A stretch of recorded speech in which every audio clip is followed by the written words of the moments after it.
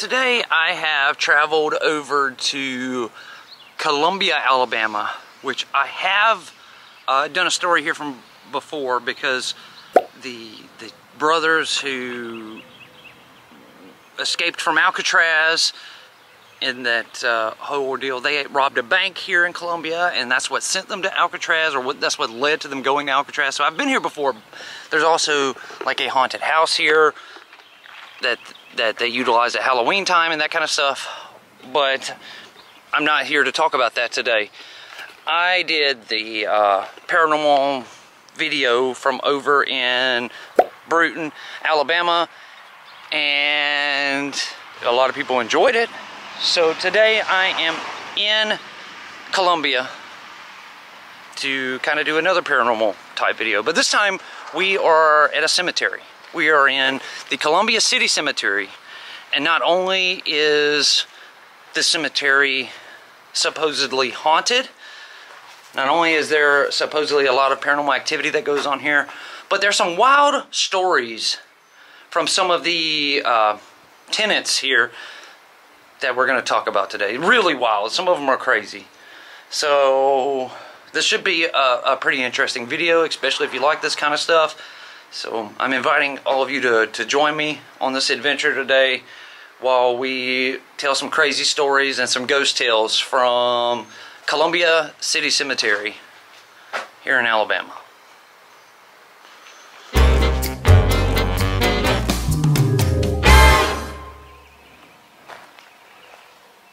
Columbia City Cemetery. A lot of crazy stuff goes on. Not only are there some stories that we're going to talk about in a few minutes, but people report hearing a lot of paranormal activity. For example, people report hearing violins late at night, even though there will be no one out here. They also report hearing a baby cry during the day and at night. Now, paranormal investigators have frequented the cemetery because of all the activity here. We're going to go over it all today, but I don't know how they narrowed it down or how they figured it out, or it may even just be suspicion, but they say that the baby they hear crying is that of the infant William J. McGriff, born in March of 1839 and died in June, just a couple months old. This was the first person laid to rest here in the cemetery, and that's what this marker is denoting. The site marks the first recorded interment in the Columbia City Cemetery. Yep. And I don't know if they know for a fact that he's the baby they hear crying, or if they're just suspecting, or what, who knows. On top of the violin and the baby crying, people see shadowy figures, or guests who maybe have a relative or someone here in the cemetery sometimes says they see someone walking on the backside of the property and they just disappear. There's been reports of people feeling like they've been touched. Somebody like grabbed their arm or their hand or something, and they turn around and no one's there. All kinds of crazy stuff comes out of this small town cemetery here right outside of Dothan, Alabama. Well, on top of the haunted activity, there are some crazy stories from some of these graves that's out here, and we're going to talk about them today. For one, out here by the road, the original entrance into the cemetery is just creepy all by itself. This metal, wrought iron Columbia Cemetery. This was the original entrance to the cemetery right here. They since, expanded. The cemetery has grown and they moved the entrance around the corner there, but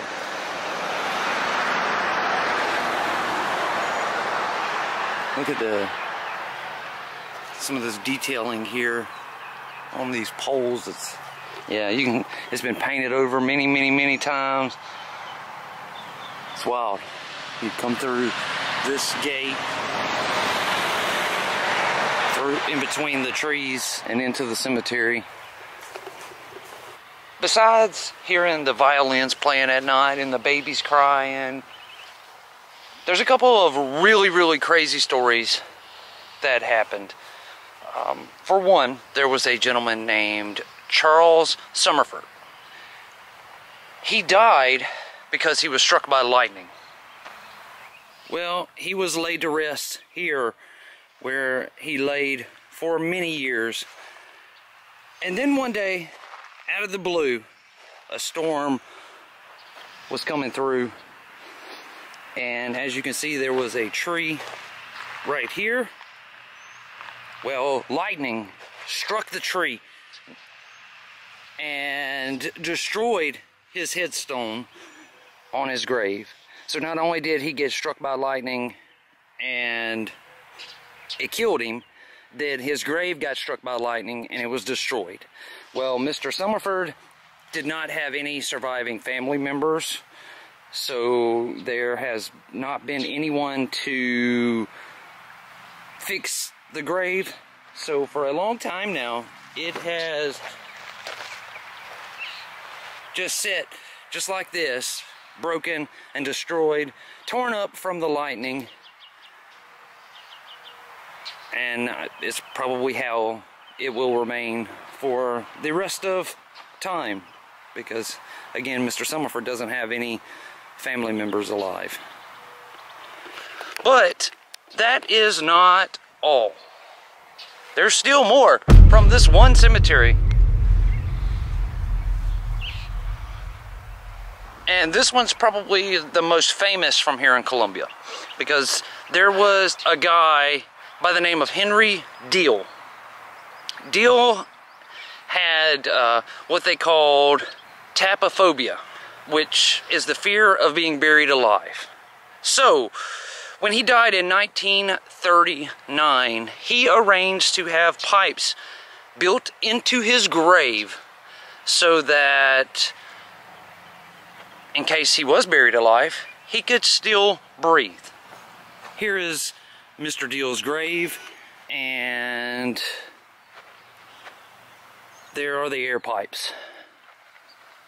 He had purchased this spot for him and his wife, which his wife died before him. She died about 17 years ahead of him, and that's how he was able to get it all situated. See, they have capped the air pipes off now, because obviously Mr. Deal and his wife are buried above ground, and they don't want that getting out into the open. It looks like they've had to do a little repair work right here on the back side of it. But when he set all of this up, he set it up with the instructions that the pipes were to remain open to allow air into the tomb there for a year, and then they were to seal it up, just to guarantee that he hadn't been buried alive. Now, even though Mr. Deal did pass away, he was not buried alive as he was afraid. Apparently his spirit is still trapped inside of this tomb. People come all times of the day or night to see this tomb because of the air vents and all this. It's not normal, and you can hear some crazy stuff, they say, coming out of this tomb. Now, right this second I'm standing here, I do not hear anything crazy coming out of it, but that's the majority of the reports they get, is hearing strange and crazy noises coming out of Mr. Deal's tomb here, his crypt. It's nuts. It's wild. They even have the lantern thing here that, you know, they put the fluid in and light, and I'm sure that just makes it even all the more creepier. Lastly, one of the last stories from here in Columbia City Cemetery, Well, for starters, the building that you see right here beside the cemetery, that is Columbia High School. Now, as you can see, if you look, all of the graves out here all point the same direction. They all point east. So you can see the second coming of Christ, is what they say. All of the graves are pointed this way, except for one. If you look right here, you will notice that Miss Bessie Wood Kuntz, her grave, she's buried facing this way. Now, Miss Bessie Kuntz, she accidentally mistook some strychnine powder for her toothpaste one morning, and her morning routine turned fatal. So it was ruled an accidental death or a suicide, and she was buried here. But for whatever reason, they accidentally buried her backwards. They buried her the opposite direction of everyone else. Miss Bessie here, she loved to play the violin. This is the reason why they hear violin noises out here in the cemetery at night. They think it's Miss Bessie. Now, she was buried here because this has always been a high school over here. It's been torn down and rebuilt a few times. The band room, this is in this back corner right here. That's the band room for Columbia High School. And she wanted to be buried near the band room so she could hear the music. That was her thought. So her family purchased this entire plot right here, right next to the band room, so that they could hear. Now, I really can't find much to tell me how they made the mistake that she was buried upside down or backwards. But she is the only grave in this entire cemetery that is buried that way. The residents here, their heads would be on the back side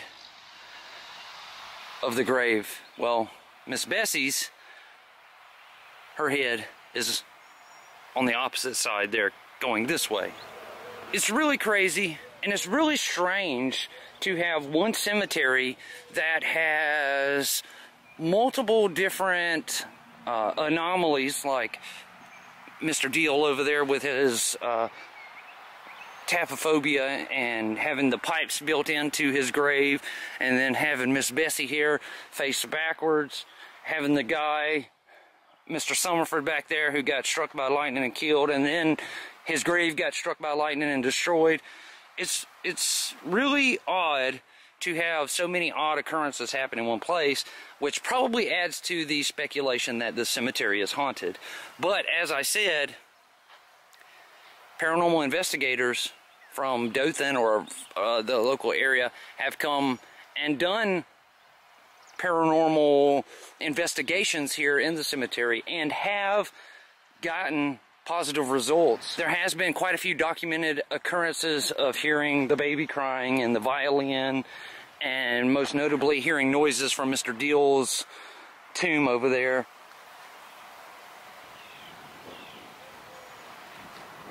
They do believe that there's more they will uncover here in Columbia City Cemetery. Now, I do know that a true crime story that I'm going to be telling tomorrow took place in Dothan, but the woman lived in Columbia, the victim, or one of the victims, I should say, and they are buried here in this same cemetery, which, as I was doing my research for that, that led me to the haunting of this cemetery. So I'm going to be filming that story tomorrow from Dothan. So rather than come all the way back, I'm going to go ahead and look and see about getting some pictures of her final resting place while I'm here today. That is going to do it for this episode today and the haunting of Columbia City Cemetery. I want to thank you all so much for watching. I really appreciate it. If you're new here, go down and hit that subscribe button, then hit that notification bell so you get notified every time I upload a video. I think I got some true crime coming up next. either way. Thank you all. I will see you again tomorrow. Please stay safe and stay healthy. Much love to you all.